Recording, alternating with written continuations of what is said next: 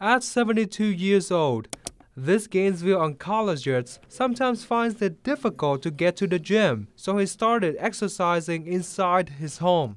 I just bought a little pedaling device here that I set up with an old exercise chair that I had. Some of these devices were self-made, others purchased, while their purposes It was an impulse purchase, are still debated. but I haven't really made use of it. At least, they all serve one purpose for Dr. Stephen Stahl.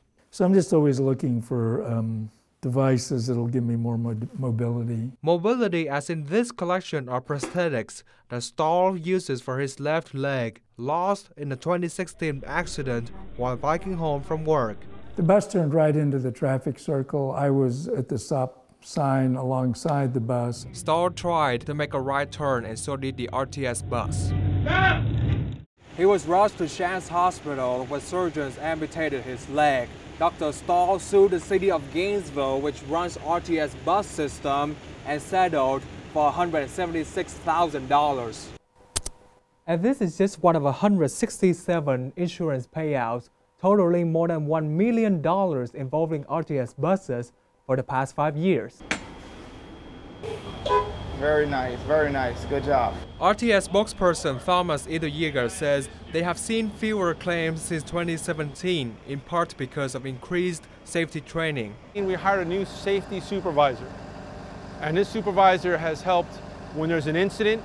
He retrains the driver. Besides making buses more visible in heavy traffic, All our buses have lights that are on the higher end of the back of the bus, so other cars can see those lights from further.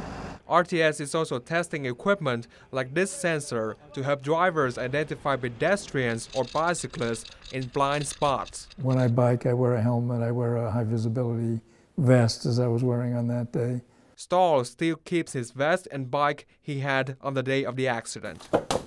So the accident ripped the pedal off, and with my foot on it. Hoping nobody has to pay the same price. They're the people on the line, and so in a way, they have to advocate for the safest driving conditions possible. Paul McWill, WUFT News.